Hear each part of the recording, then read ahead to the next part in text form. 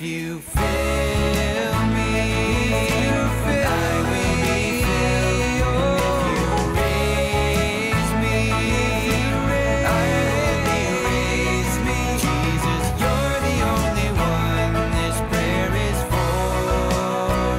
Make me whole.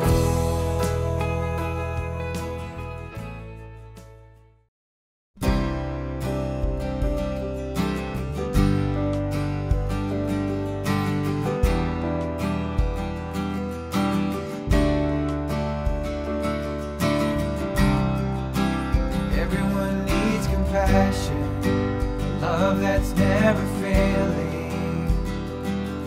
Let mercy fall on me. Everyone needs forgiveness, kindness of a Savior, the hope of nations. Savior, He can move the mountains.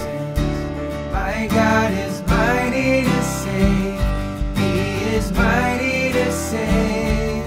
Forever, author of salvation. He rose and conquered the grave. Jesus conquered the grave. Take me as you find me, all my fears and failures. Fill my life again. Give my life to follow everything I believe in.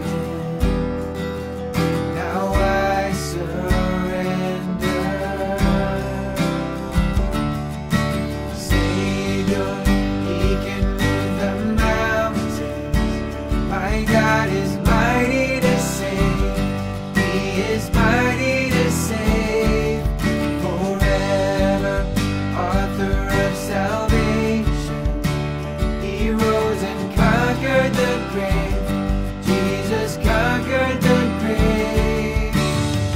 Shine your light and let the whole world see.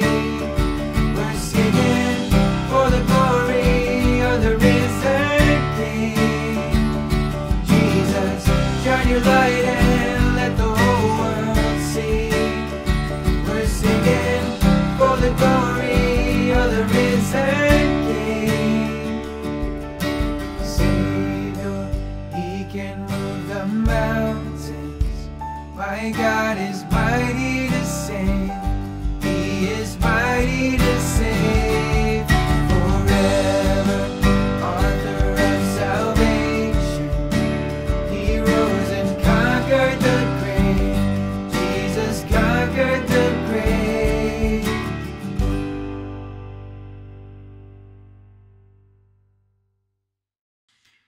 Hi, everybody. Welcome to Friday in the octave of Easter. And so this Sunday, we celebrate Easter Sunday, the 8th day. We celebrate Easter Sunday. Easter Sunday is celebrated in 8 days, including this Sunday. So we celebrate the Sunday in the octave of Easter. That's what we're doing here on Sunday. But here we are in the middle of the octave Friday, in the middle of the octave. Glad you could join us once again. Really interesting readings. And you always pay attention to that, the first reading too, because as you can see, the disciples are doing the exact same things that Jesus did. And I'm sorry I'm not wearing my black stuff here today. Just didn't have it on. I got over here, I forgot I didn't have it on. So I just thought, here we go. So let's begin. In the name of the Father, Son, and the Holy Spirit. Amen. The Lord be with you. Wow, we have these awesome readings, and Jesus is alive and just wants to offer you this forgiveness that's always there for us. Let's open the gift and ask Him for His mercy. Lord Jesus, you did suffer and die for us. Lord, have mercy. You rose from the dead. Christ, have mercy. You're present here among us. Lord, have mercy. May Almighty God have mercy on us, forgive us our sins, and bring us to everlasting life. Amen. Let us pray. Almighty and ever-living God, who gave us the paschal mystery in the covenant you've established for reconciling human race, so dispose our minds, we pray, that what we celebrate by professing the faith, we may express in deeds. Through our Lord Jesus Christ, your Son, who lives and reigns with you in the unity of the Holy Spirit, God, forever and ever. Amen. A reading from the Acts of the Apostles. After the crippled man had been cured, while Peter and John were still speaking to the people, the priests, the captain of the temple guard, and the Sadducees confronted them, disturbed that they were teaching the people and proclaiming in Jesus the resurrection of the dead. They laid hands on Peter and John and put them in custody until the next day, since it was already evening. But many of those who heard the word came to believe, and the number of men grew to about 5,000. On the next day, their leaders, elders, and scribes were assembled in Jerusalem with Annas the high priest, Caiaphas, John, Alexander, and all who are of high priestly class. They brought them into their presence and questioned them. By what power or by what name have you done this? Then Peter, filled with the Holy Spirit, answered them, Leaders of the people and elders, if we are being examined today about a good deed done to a cripple, namely by what means he was saved, then all of you and all the people of Israel should know that it was in the name of Jesus Christ, the Nazarene, who you crucified, whom God raised from the dead. In his name, this man stands before you healed. He is the stone rejected by you, the builders, which has become the cornerstone. There is no salvation through anyone else, nor is there any other name under heaven given to the human race by which we are to be saved.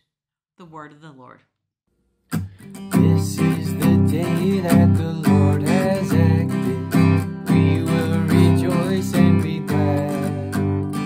The stone that the builders had all rejected has become the rock where we stand. The Lord is my strength, He is my song, He has become my salvation. Victorious shouts resound in the house of the righteous. He's done mighty things. He's done mighty things. This is the day that the Lord has acted. We will rejoice and be glad. The stone that the builders had all rejected has become the rock where we stand.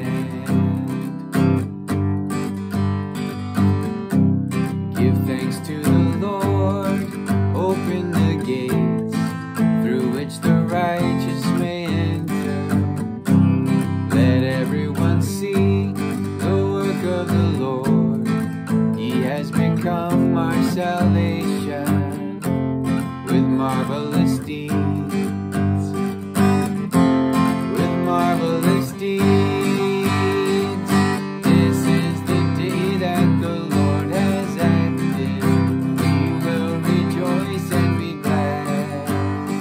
The stone that the builders had all rejected has become the rock where we stand.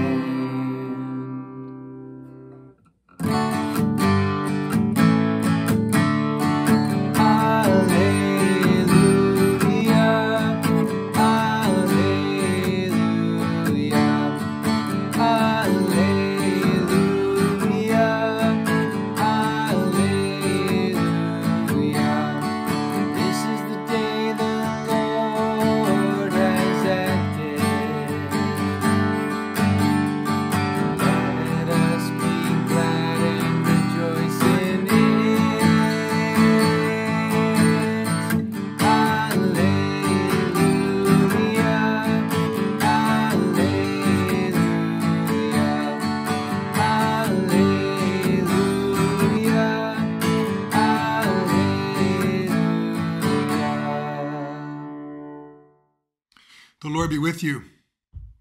A reading from the Holy Gospel according to John. Glory to you, O Lord. Jesus revealed himself again to his disciples on the Sea of Tiberias. He revealed himself in this way. Together with Simon, Peter, Thomas, called Didymus, Nathanael from Cana in Galilee, Zebedee's sons, and two others of his disciples. Simon Peter said to them, I am going fishing. They said to him, we also will go with you. So they went. They went out and got in the boat, and that night they caught nothing. When it was already dawn, Jesus was standing on the shore, but the disciples did not realize that it was Jesus, as oftentimes is the case. Jesus said to them, "Children, have you caught anything to eat?" And they answered him, "No." So he said to them, "Cast the net over on the right side of the boat, and you will find something." So they cast it, and were not able to pull it in because of the number of fish. So the disciple whom Jesus loved said to Peter, "It is the Lord." When Simon Peter heard that it was the Lord, he tucked in his garment, for he was lightly clad, and jumped into the sea. The other disciples came in the boat, for they were not far from shore, only about 100 yards, dragging the net of the fish. When they climbed out on shore, they saw a charcoal fire again, with fish on it and bread. Jesus said to them, "Bring some of the fish you have caught." So Simon Peter went over and dragged the net ashore full of 153 large fish. Even though there were so many, the net was not torn. Jesus said to them, "Come, have breakfast." None of the disciples dared to ask him, "Who are you?" because they realized it was the Lord. Jesus came over and took the bread and gave it to them, and in a like manner the fish. This is now the third time Jesus had revealed to his disciples after being raised from the dead. The gospel of the Lord. Praise to you, Lord Jesus Christ. Again, hope you're paying attention to the first reading. It's just as beautiful as the gospel is. But we've been talking about these appearances, and I hope you're kind of getting these appearances a little bit and how they all work, recognizing, not recognizing, touching, not touching, eating, not eating, all those different things that are kind of going on here. And here we're reading from the epilogue of the Gospel of John. Now, every scripture scholar agrees that the end of the Gospel of John, which is the ending for the Gospel this Sunday, is the end of chapter 20. Let me just read it to you. Now, Jesus did many other signs in the presence of his disciples that are not written in this book, but these are written so you may come to believe that Jesus is the Messiah, the Son of God, and that through this belief you may have life in his name. Perfect ending, right? Then we have chapter 21, which is today's gospel, this appearance in this chapter 21. And I want to mention two interesting parts about all this. First of all, isn't it interesting they decide to go fishing? I mean, this event, something like this, happened in Luke's gospel at the very beginning of Jesus' ministry. Here it is at the end, and they're going fishing, and it doesn't explain why. I mean, John never explains why they're doing all this, but they do. Jesus sees them, and they bring in 153 fish. Why, oh why would they count that? Why would John include that? And as Jerry one time said, no throwaway lines in John's gospel. Well, that's how many species of fish they believed were in all of the seas. So this is another symbolic expression of bringing in all the fish, all the people to know this good news of Jesus Christ. And one day they all will. And the second part of all this I want to share with you is this beloved disciple again is here. And he is the one who recognizes Jesus first. He always is the one who recognizes Jesus first. Before Peter, he's always the one who's kind of telling Peter what's kind of going on here. So he's the first one before the leader. And everybody recognizes that Peter's the leader here. This disciple who Jesus loved always sees Jesus, recognizes Jesus first. What's going on here with all this? Happens over and over. It's not to challenge Peter's leadership at all, but it's trying to say that the side that knows the personal relationship with Jesus. And as I've said before, this personal relationship with Jesus in John's gospel is talked about as the mystical side.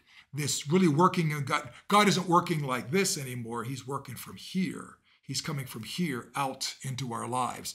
And so this person, the mystical, the personal, always recognizes the Lord first, always recognizes the Lord before the practical, the institutional, the political, and the administrative part. Now, in the scriptures, it's John who recognizes Peter first.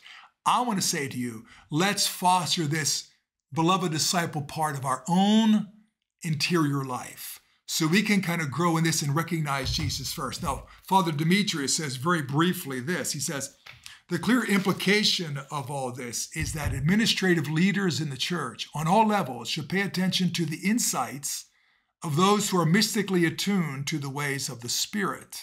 Or better, perhaps better, they should pay attention to the mystical side of their own personalities. I mean, let's get in touch with this deeper part. Maybe a little bit less FaceTime, and get in touch with this quiet part inside of ourselves. Logic has its value, but it must also make room for spiritual intuition, seeing the Lord as one of those. So let's you and I foster this mystical, this personal relationship part of our own relationship with God. Prayer, sacraments, moments of silence in our lives. Again, let's put down the phone. Let's turn the TV off. Let's get some quiet time every single day with your scriptures. I'm always saying over and over again, you got to read the scriptures if you're going to recognize Jesus. That was clear as a bell Wednesday evening, or Wednesday whenever we talked about the scriptures from Emmaus. The scriptures are critical to understanding and recognizing Jesus. And then we begin to develop this personal part, and this personal part recognizes him in all these different ways he is known to us. A book I've been reading, which it's kind of one of the go-to books. It's really called Abandonment to Divine Providence, but my copy here is The Joy of Full Surrender. It's kind of a modern translation of that book by De Caussade, Abandonment to Divine Providence. The reason I call it The Joy of Full Surrender because sometimes abandonment has a negative connotation in our world today, kind of like slavery does. So they retranslated it and gave it a different title, but this is the book. And I want to share this with you because it's beautiful, beautiful, beautiful. Listen, after the resurrection, Jesus took his disciples by surprise by his various appearances. He showed himself to them under forms that they did not recognize, and in every act of making himself known to them, disappeared from their sight. The same Jesus, ever living, ever working, still surprises. There is not a moment in which God is not present to us under the cover of some pain to be endured, some obligation or duty to be performed, or some consolation to be endured.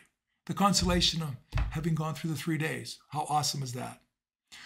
All that takes place within us, around us, and through us involves and conceals his divine hand.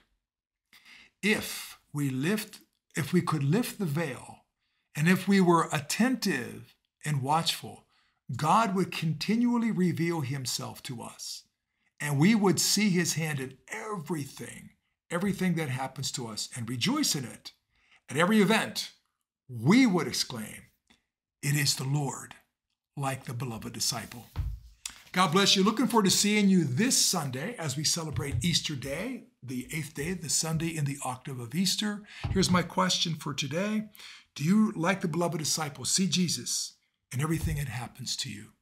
God bless you. Looking forward to seeing you very, very soon. Thank you, by the way, for your participation in the Holy 3 days. I just thought it was awesome, just absolutely awesome. I'm so grateful that you were with us and that we can share this good news with you. Goodbye now. See you this weekend. Bye-bye.